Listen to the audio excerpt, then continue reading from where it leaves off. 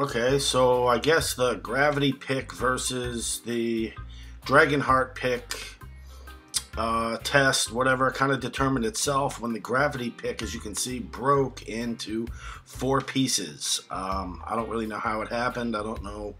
I just saw it and it was broke. So either I stepped on it, a chair rolled on it or something, but that's it. The gravity pick is toast and the Dragonheart pick is still kicking. So without a gravity pick like that one, I won't be able to complete the test, and I'll be rolling now with the Dragonheart pick.